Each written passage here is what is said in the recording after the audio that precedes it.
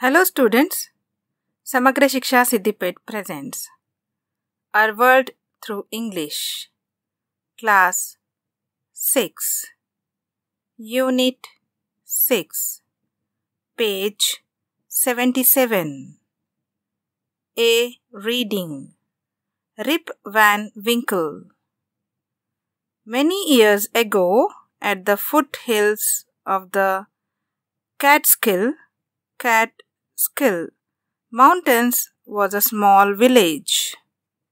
In the village lived a simple, good-natured fellow named Rip Van Winkle. He was a kind neighbor, ready to help anyone. Everyone in the village liked him. The children of the village shouted with joy whenever they saw him because he played with them. He taught them to fly kites and shoot marbles and told them long stories. The only problem with Rip was that he was very lazy. He did no work on his own farm and just idled away his time. His fences were falling to pieces. His cow was going astray. Weeds grew on his farm. Rip's constant companion was his dog, named Wolf. To avoid work, he would walk away into the forest with his dog. Page 78. One day, Rip just walked on and reached the highest part of the mountains. It was late in the afternoon when he reached there. Tired after his long climb, he lay down and began daydreaming.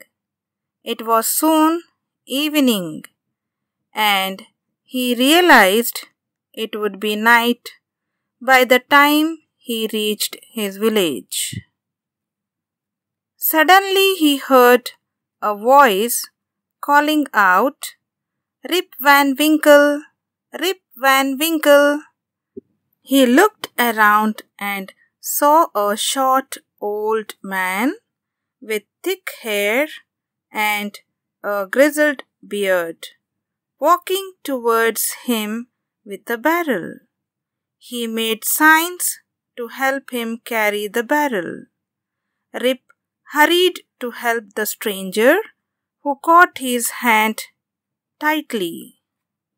Together they reached a place where there were some more odd-looking short men playing ninepins. They were all dressed the same way and all of them had beards of various shapes and colors. Even though they were playing a game, their faces were serious and there was silence. The only sound was the noise of the balls, which echoed in the mountains like thunder. As Rip and his companion reached them, they stopped playing and stared at Rip with a fixed gaze. Rip was really frightened. His companion emptied the contents of the barrel into glasses and made Rip drink it. Rip obeyed as he was trembling with fear. Since he was thirsty, he drank a few more glasses and slowly fell into a deep sleep. On waking up, he found that he was at the place where he had first met the old man. He rubbed his eyes. It was a bright, sunny morning. Page 79. Surely I have not slept here all night, thought Rip. He looked around for Wolf, but he was nowhere. Rip whistled for him. Wolf! Wolf! He then shouted. No dog was to be seen. Where has this dog gone? He muttered to himself.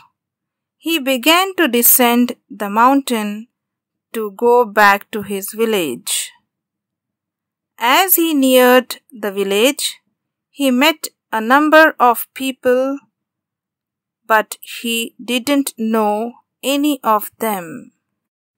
The villagers also stared at him equally surprised. Who is this man? Said one. I have never seen him before, said another.